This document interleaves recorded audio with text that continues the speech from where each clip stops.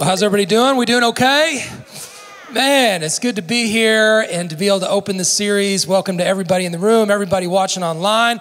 I hope you join in with me, join in the chat. Let me know you're listening. Man, I'm so excited to launch this brand new series. Somebody say new. Oh, it's a new series. It's kicking off today, and I love it. It says, Think Again, and the subtitle is this: It's all in your head. It's all in your head. Well, there are a lot of ways that we can begin a series on the mind, but I want to open up with this question. Have you ever thought you were experiencing something and found out that it was actually just all in your head? Anybody know what I'm talking about? Yeah. Maybe you thought you heard something, right? But nobody else heard it. It's maybe like the beginning of a scary movie or something. Like, wait, did you hear that? No, nobody else. It's like you thought you heard it, but you found out that it was just in your head, or perhaps you thought you had done something, right? I swear I did that thing, right? But nobody else can see that you did it because you didn't. It was all in your head. Spouses love to remind us of this, right? I thought I did it. Well, you didn't, okay? So we thought we did it, but it was all in our head. Or perhaps maybe you thought you left something somewhere, but you just can't find it. Has anybody ever done that before? I swear I left it right there, and it's not there anymore because it was just in your head. You see, our thoughts can be tricky, can't they? Our thoughts can deceive us, and they can lead us to believe even what isn't true. Rebecca and I were on vacation just a few months ago, and we were staying at this beautiful hotel. It was on the 20th floor, and it was this great view. And I don't know about you, but when I'm on vacation, I like to sleep in. Anybody else with me in the room? Okay, how about online? We like to sleep in on vacation. There's just something about when there's a number on the door, I can sleep longer. There's nothing to do. There's no schedule, right? And so we're looking forward on our second day of vacation to be able to sleep in at this hotel until we started hearing this alarm at 7 a.m.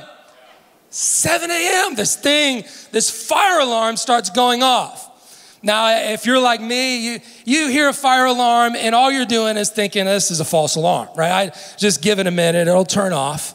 And we waited for a minute or 2 minutes and 5 minutes, and this thing's still going off. And let me remind you, we're on the 20th floor, okay? It's not like there's this easy escape plan, right? So all of a sudden, as it kept going off, we were like, okay, maybe we should pack up some things. We start packing up some things, and the alarm is still going off over and over again. And so now I'm getting nervous, okay? I'm getting nervous. I start thinking to myself, is the building shaking right now? Like I started thinking, oh my goodness, this is not good. This is wrong. So now we're taking this seriously, right? Now we're like packing up our stuff. We start running down the stairs and we meet a lot of people that are also trying to rush down the stairs. We saw this lady, she was from another country. I couldn't understand what she was saying, but she was screaming and crying on the phone, talking to a loved one. I'm like, oh my goodness, like this is bad. This is bad news, right? And so we keep rushing down and finally we get to like the 10th floor and I start feeling heat coming from one of the hallways. And I'm like, oh my goodness, I told Rebecca, I'm like, I think this is where the fire is. It's like, it's coming from this floor. We gotta hurry. And we're starting to get emotional and run down these steps until we hit the ground floor when we see a bunch of firefighters seemingly not caring about this fire, right? And I'm like, wait a second, they're chill and I'm freaking out. There's a problem here, right? Either they're wrong or I'm wrong, and I'm pretty sure I'm wrong. And we overheard the firefighter tell somebody, hey, everything's okay. It was just a false alarm. Now, why do I tell you all this? And for anybody that's heard any amount of preaching, you can probably assume where I'm going with this, but when the demeanor and the voice of authority declared what was true, it didn't matter what I thought. It didn't matter what my mind depicted to be true. My responsibility in that moment where I saw their demeanor and I heard their voice, my responsibility was to align my thoughts with the truth. And that's exactly what God's calling us to do. That's what this series is all about. It's about thinking again. Perhaps your thoughts were going in one direction, perhaps an anti-Bible, anti-God direction, and he's calling us to think again. He wants us to think like he thinks so that we can live in a way that he wants us to live. Isaiah 55:9 tells us this, that his thoughts are higher than our thoughts. Oh, the way he thinks and the way he understands is at a level that's beyond us. We couldn't possibly understand the complexities and the vastness of his thoughts. And yet we live in a world that's constantly trying to outthink God. Oh, we have our scientists and our philosophers, and we have our thought leaders, or sometimes we call them thinkers, right? What I want to know is that really a job, like a thinker? Like, what do they do all day? They just think and they get paid for that? Like, that sounds like a great job, okay? But we have all these people, right? And they're doing everything they can to explain the universe, to explain the meaning of life. But my question for them is, who do they think they are, right? Who do we think we are to believe any human being's thoughts can outweigh the thoughts of God? I don't know about you, but there hasn't been one day in my life that I could fully trust my own thoughts. Mark chapter 7, verse 1 speaks to this when it says that out of a person's heart comes evil thoughts. Evil thoughts. As humans, that's what comes from us. It comes from our inner being. So who am I as an imperfect human to trust what I think over what God says? Yet so often, this is exactly what we do. And as we look around our world, it's what our culture is doing as well. We put more weight, and we do this as believers too. We put more weight into what we think about what God says instead of what God actually says. And I'm here to challenge us today that it's time to think again. It's time to rethink. It's time to align our thoughts with the truth of God's word.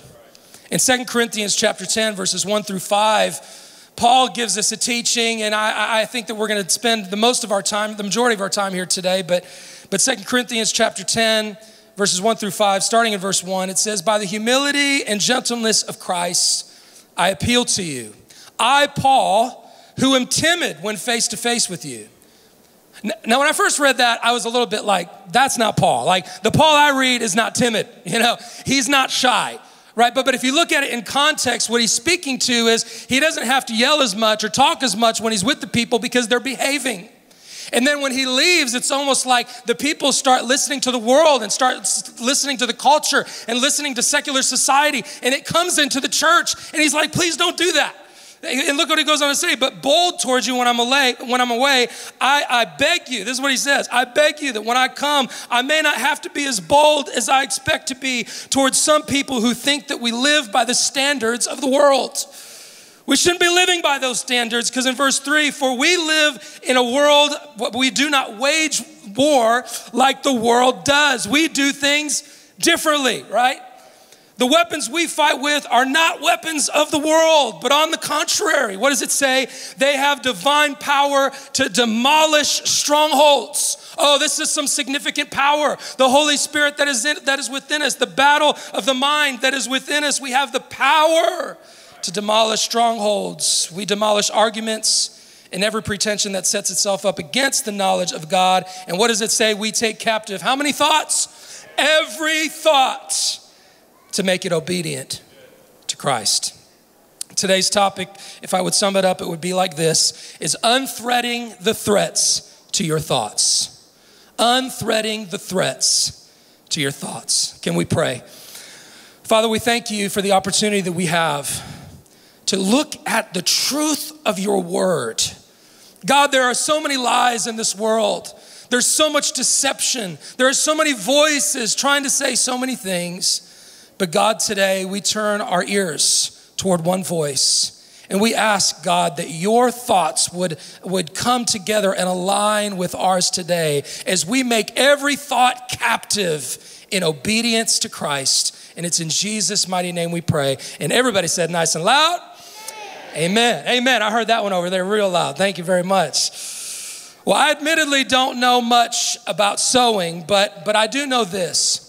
If the theology of many Christians today in 2022 were a quilt, they would be threaded by enemy influence. I know this because 2 Corinthians 11:3, you can see it on the screen there. Just as Eve was deceived by the serpent's cunning, your minds, my mind, may somehow be led astray from your sincere and pure devotion to Christ. Just like Eve, the enemy loves to sow threatening threads within our minds that pull us away from God's best for our lives. One of the threads that he sows is the thread of doubt. Has anybody experienced this before? The enemy's lies, his doubt. In Genesis 3 verse 1, he created this opportunity for Eve to doubt God's trustworthiness. And he just did it with one little question. It was just a small question. He said, did God really say? Did God really say? Oh, he asks us those kind of questions, but maybe he words it differently for you. He might say, did God really say not to do that? Did God really say not to say that?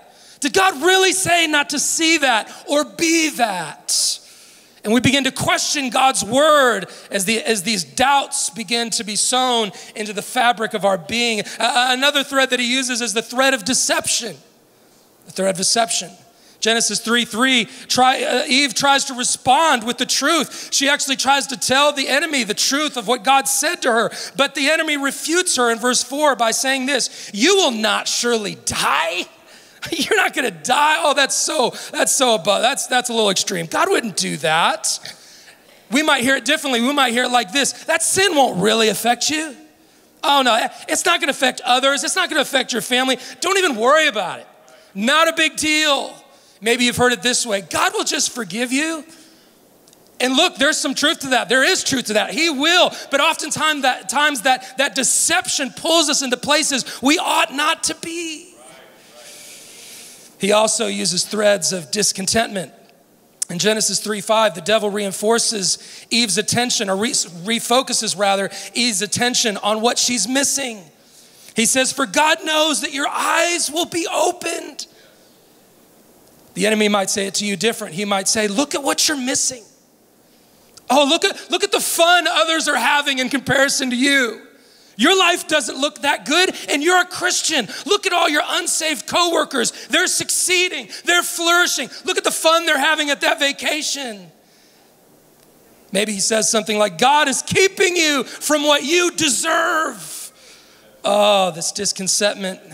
He sows threads of thoughts that threaten your relationship with God. Genesis 3:6 says it this way as this portion of the story closes out. It says, when the woman saw the fruit of the tree was good for food and pleasing to the eye and also desirable for gaining wisdom, she took some and ate it. She also gave some to her husband who was with her. Guys in the room, we need to hear this. It wasn't all Eve's fault. He was right there. Now listen, I don't know what was going through Adam's mind. I don't know if this was like a happy wife, happy life moment. Like, well, I might as well just eat it. I don't want to hear about it later. I don't know if it was one of those things. But in all seriousness, we see that Eve justifies this moment, and we can see her speaking to it as she says, it's good for food. I mean, it's gonna be good. We gotta eat, right? You know, like, we gotta eat. I mean, here's food. I mean, might as well, right? She justifies. Another thing she says is, it looks pretty good, right? It's better than the other ones. We have all this other food, I know, but this one looks especially good. We should probably eat it, right? But then there was this third thing that she says where I want to focus our attention today. And it's important because she points out that she wants to desire wisdom. In other words, from the context of which she's speaking, she wants an enhanced thought level from what she has now. She wanted to think at a godlike level. Now listen to me, she's not talking about the mind of Christ that you and I have probably heard so many things about. The mind of Christ is a mindset of humility. It's a mindset of servanthood. That's not what we're talking about here. No, she wants to have the knowledge of God so that her thoughts might equal God's thoughts. And if we're honest with ourselves, many of us have that same problem today. We put our thoughts before God's thoughts. We put our ways before his ways. We want to choose to be our own God. Not all the time, not for the big stuff, just for certain situations, right? We want it our way. And here we are thinking ourselves into things we should never be doing because our thoughts, threaded with these threats, are leading us astray into our own desires. This is why Paul teaches in 2 Corinthians chapter 10, 3-4, as we continue on in our passage, it says, "For though we live in the world, we do not wage war as the world does. The weapons we fight with are not weapons of the world. On the contrary, they," speaking of the weapons that we do fight with, "have divine power to demolish strongholds." For anybody that was here last week, we heard Pastor Daniel talk about this, how we use the word of God to fight for us. The sword, this double-edged sword that goes to battle for us. It battles for us in our minds. Because the battles that this is talking about, it doesn't take place like it does in the world. It happens in our minds. Because the birthplace of every stronghold is a manipulated thought. I'm going to say that again. The birthplace of every stronghold is a manipulated thought.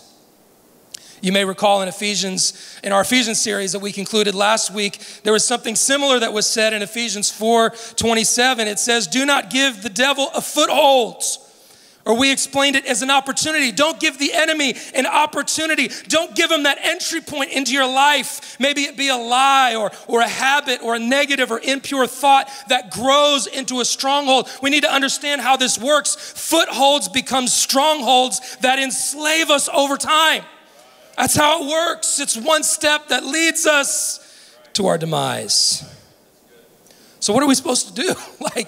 That's all bad news. What's the good news? Well, we have to start at least by identifying where our thoughts come from and why they remain threaded in our mind. Where do our thoughts come from and why do they remain threaded in our mind? In a recent study in 2020, it estimated that the average person has about 6,000 thoughts every single day. 6,000. It's a lot of thinking. Some of those thoughts are good thoughts, good pleasing thoughts that we're going to be talking about as we get into this series in the next couple weeks. Some of these are neutral thoughts. Guys, we love to have a lot of these thoughts, just kind of like thoughts. Don't really matter, good or bad, they're just there, right? But let's talk about today, where do the bad thoughts come from? Why are those bad thoughts there?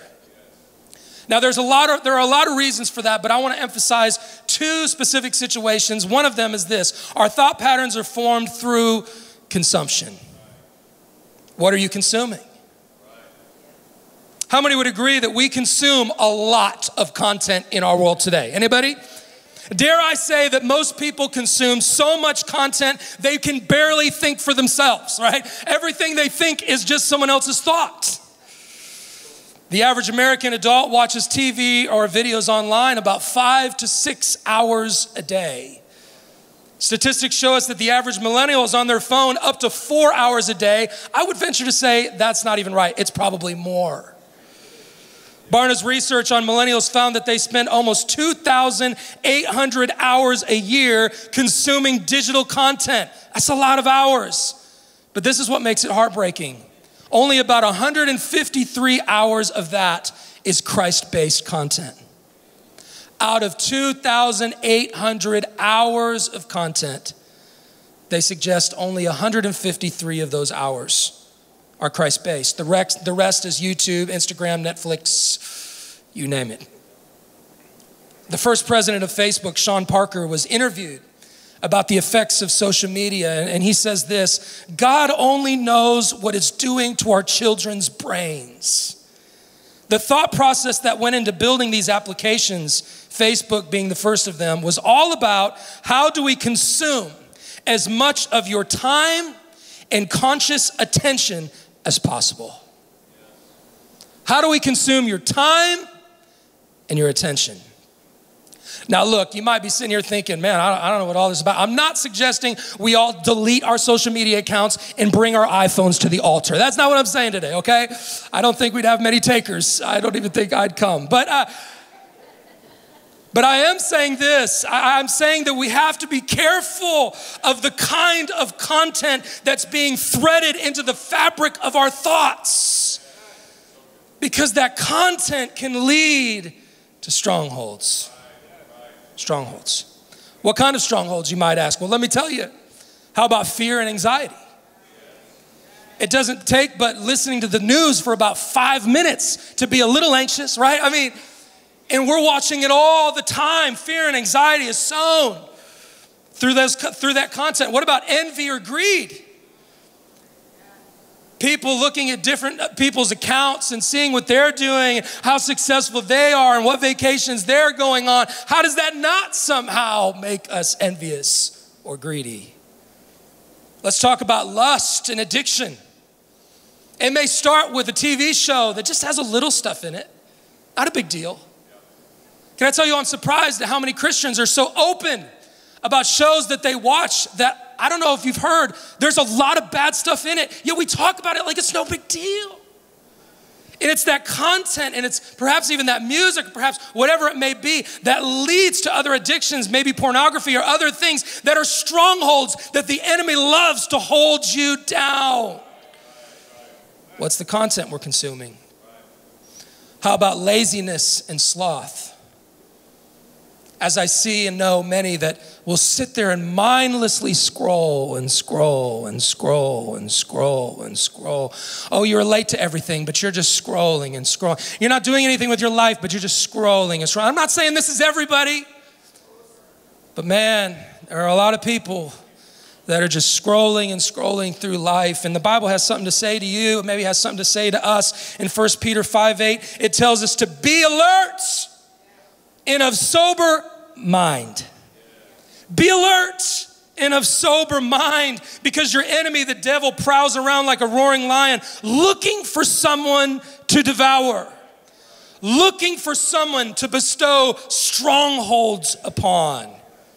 And he uses the content we consume to thread thoughts that threaten our relationship with God and our connection to him. Our author put it this way. That's the profound truth. You are what your mind looks at, and you are what you contemplate. You are what your mind looks at. You are what you contemplate. So in other words, we have to be careful of what we consume and what we contemplate, because what we give our attention to will shape the people we become. Amen? We all still with me? We're still here? Awesome. Number two, the second way the enemy uses is this. Our thought patterns are formed through experiences. Through experiences. Now, this can be true of good experiences as well, so we have that. But when it comes to bad experiences, the enemy loves to use trauma to twist our thoughts. Oh, he loves to use our trauma, the dark seasons, the valleys of the shadow of death, to draw trauma and darkness out of us. In his book, Deeper Walk, Marcus Warner explains how pain points in our lives can cause us to be deceived into believing harmful things about God, about ourselves, and about others. Warner explains the harmful steps that people take when they go through these things, and he starts by talking about the wound. The wound. The wound is this. The wound is when painful experiences occur in our lives. Has anybody ever been through a painful experience? Put your hand on me. Does anybody else, man? We've been through some painful experiences. Many of you know, especially through extreme loss, that they leave a hole in our soul that only God has the ability to fill. Nothing else and nobody else can fill that. Only God can do that. But when we don't allow God to fill that hole, we as humans can easily allow our thoughts to predict and project our next steps. So from our wounds, sometimes we allow ourselves to listen to what he says next, our lies. We've been wounded, we've been hurt, we've gone through something painful, and now we begin to hear the lies. We begin to think thoughts like, has God abandoned me? Where is God now? Maybe we ask questions like this: does God even love me? Look at what I'm going through. We believe to think thoughts like, he must be punishing me for the sins of my past. He must be punishing me for the things that I've done. And all these thoughts are not God thoughts. They're not from God's word. These are thoughts that the enemy is injecting into our minds to pull us from God's truth. The truth of God's word begins to become polluted by the bad experience because of the lies that we begin to believe in the process. So we experience the wound, we begin to hear and think lies, and then we begin to think and maybe even say what he calls our vows. We then start operating in those lies, and we make concrete declarations about the future. Perhaps you or someone you know has said this: I will never trust anyone ever again. After that experience, never again. They've experienced the wound. They believe the lie. And now they move into this vow, this declaration of how they will live the rest of their life. Perhaps they say things like, God always lets me down, because they've experienced the wound.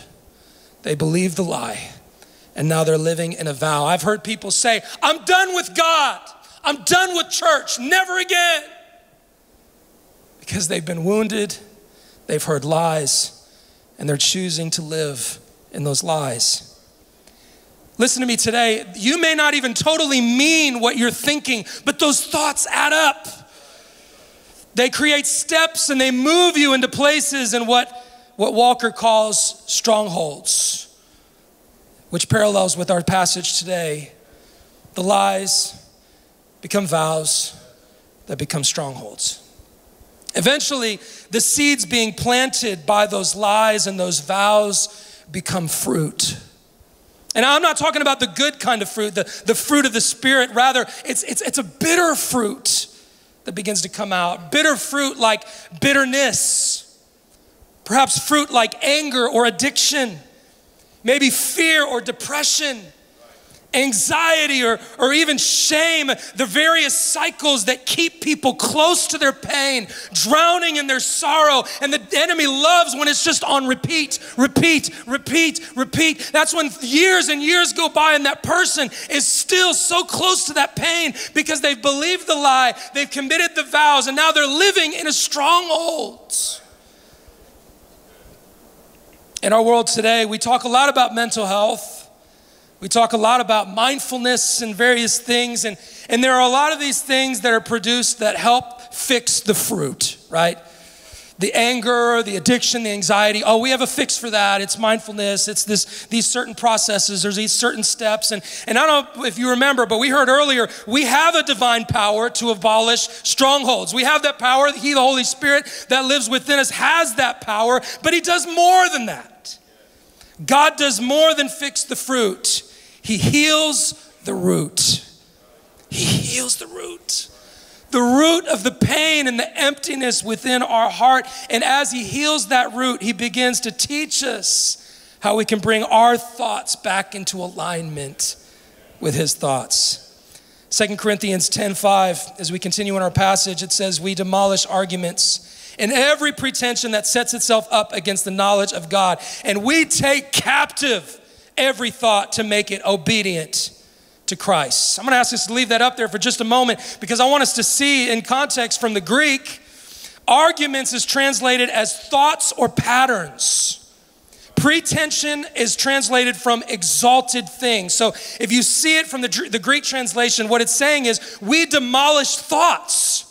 We demolish thought patterns that exalt themselves above what God is saying and what God is thinking. And this is accomplished by simply aligning our minds in accordance with the Word of God, putting our thoughts next to God's thoughts and seeing if they are the same. Because even when it goes against my will, or even when it goes against my desires, or it goes against my way, I have to take those thoughts captive and I have to force them into obedience. We have to take it. We have the power of the Holy Spirit within us to do it. We must take them and make them obedient to the Word of God. I'm not saying it's easy, but it's what God is calling us to do. John Stott said it this way. He says, we must allow the Word of God to confront us, to disturb our security, to undermine our complacency, and to overthrow our patterns of thought and behavior. So how do we do that? Well, the scripture says, take every thought captive and make it obedient. And you might say, well, that's great. How do I do that? I think it begins by taking time to think about our thoughts. We have to pause and think about our thoughts. We have to allow the Word of God and the voice of God to tell you what the truth is. And there are a lot of practical ways we can do this. I mean, we can get in the Word, right? We can pray. We hear about these things, but I want to challenge you to journal. When you write your thoughts down on paper, put your thoughts next to God's thoughts and begin to help make them align. There's another great tool that I've been using recently, and if you're taking notes, you can write this down. It's called the 1 Minute Pause app. That's literally what it's called. You can look it up. It's 1 Minute Pause app, and it's an application created by John Eldredge. He's a best-selling author. Wild at Heart is one of his books, many great books that he's written, but this app that he's created allows you to not just focus in on God for 1 minute, but there's a 3 minute, a 5 minute, a 10 minute option, and it speaks God's word. It speaks these prayers. It guides you in a way to think about your thoughts. It allows you a moment to pause and contemplate what you're thinking and assuring that it aligns with what God is thinking about you. I think many of us in the room are looking for a firefighter to tell us the truth. Maybe in your life you feel like your world is shaking a little bit. You feel things screaming and going array around you. You feel the heat of the fire on that floor like I did just a few months ago. But in your life, you're looking for someone to tell you the truth. And can I tell you, God's word speaks the truth. For you, maybe he's not telling you what my fireman said, and that was everything's okay. Perhaps maybe he's saying to you, get up. The alarm is going off. For you, maybe it's the reverse of my story. For you, maybe you're sleeping and there are alarms going off, and he's trying to shake you and tell you that there's more. There's better for you. And to change your thoughts to align with what God is saying to you. Romans chapter 12, verse 2, many of us have known it, heard it. If you've been in church long enough, you know it says, do not conform to the pattern of this world, but rather what? Be transformed by the renewing of your mind. Of your mind. Why be renewed in your mind? Because of the pulling down of strongholds. Because of the unthreading to the threats of your thoughts, helping us to make them obedient to Christ. Can we bow our heads across the room today, watching online, everybody under the sound of my voice? I want us just to take a moment, and I want us to think again. Maybe you've been thinking in a particular direction, but today, God is calling you to think again. For the next couple of moments, allow the Holy Spirit to tell you the truth. Maybe you're here today and you need to demolish any and every thought that doesn't exalt Christ. We need to take it captive and make it obedient to Christ. Would you do it maybe even right now in this moment? For those who may have gone through painful experiences, allow him to heal your heart and fill that place in your soul that only God can fill. Take this moment and think about your thoughts. Allow them to come into alignment with who God is and what he has for you. Help us, Jesus, even in this moment. Just take the next 10 seconds. Would you do that? Oh God, look at our thoughts today. Help us to align our thoughts with what the truth of your word says. God, for those in this room that may have misconstrued or turned from you, God, I pray that in this moment, they would turn back. As a matter of fact, this is a great moment even right now. Maybe you're here today and you've never said yes to Jesus, or perhaps you did a long time ago, but you just know that your heart needs to come back to him in this moment. I want to challenge you to say this prayer. It's a simple prayer.